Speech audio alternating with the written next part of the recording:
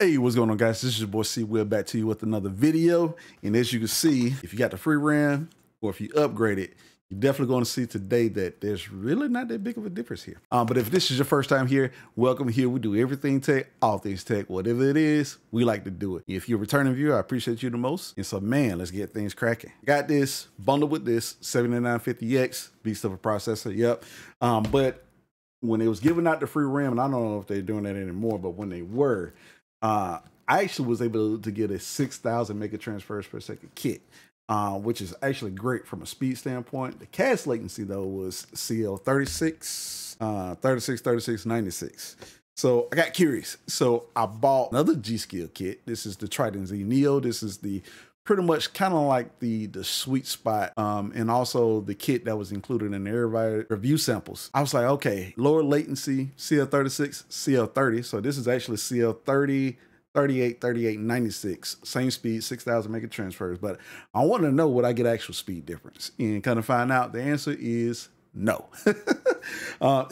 Technically, it's a little bit, and let's kind of go over that for a second. So I actually went over a few games at 1080p and kind of find out Division 2, high settings, 290 FPS when it came to the actual, the Trident Z Neo, the Z5.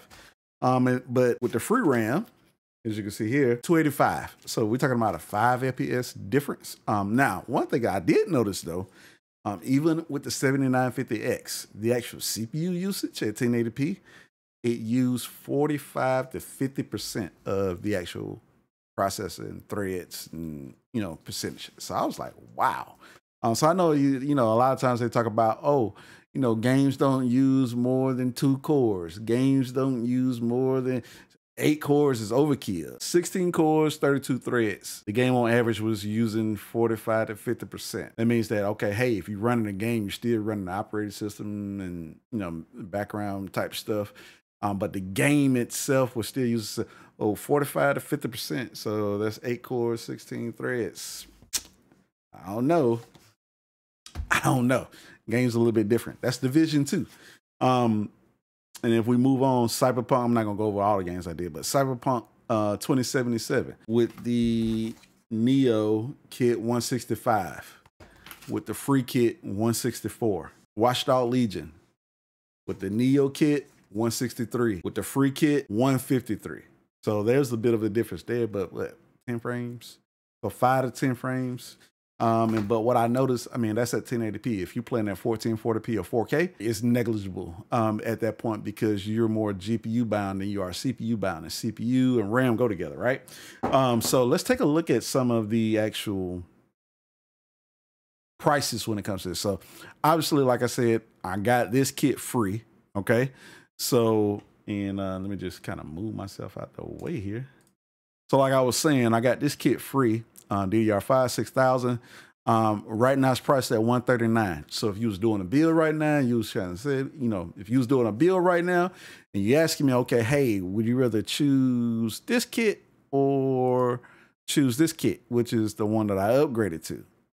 DDR5 6000, except it has a lower latency, 179. And actually, if you don't have a micro center in your area on Amazon, as you can see here, it's 159.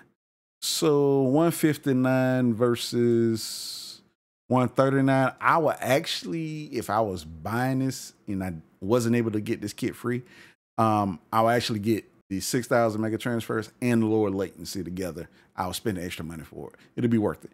But if you were getting this kit free for some particular reason and wondering whether or not you should upgrade, don't bother. Use that money towards something else. Get some more storage, maybe a better motherboard, better CPU, stuff like that. But if you was getting this actual kit for free, don't worry. It's actually pretty good, believe it or not. It's not the most pleasing, on the eye. It's just a regular kit.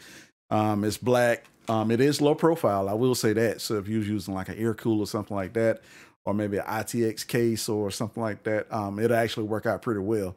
But if not, hey, you good, so I'll actually say, okay, hey, if you was getting that free RAM and specifically the 6,000 mega transfers, because I think they was also offering this for 5,600. If you had the 5600 or the 5200 mega transfers, I would actually look into upgrading to the 6000 because it's a sweet spot when it comes to AM5. It's just speed, you know, everything worked fine for me with the Expo settings and everything. So yeah. So if you ever had that question, or if you been a person to actually migrate over to AM5 and you know, so you got caught up in the actual bundles and some of the deals stuff that they was doing, you don't have to worry about trying to upgrade because you're not going to get any, you know, pretty much better performance when it comes to the amount of money that you would be spending in the actual upgrade. So I'm actually going to be using this in another system, or I may give it away. You know, it just depends. So stay tuned. Plan on doing some more testing, looking at some other items, doing some more builds, and got a lot of stuff that's going to be coming to the channel pretty soon. But if you want to see more content like this, don't forget to hit like, hit subscribe, hit the bell so you receive all my notifications. And man, I see you in the next video. Peace.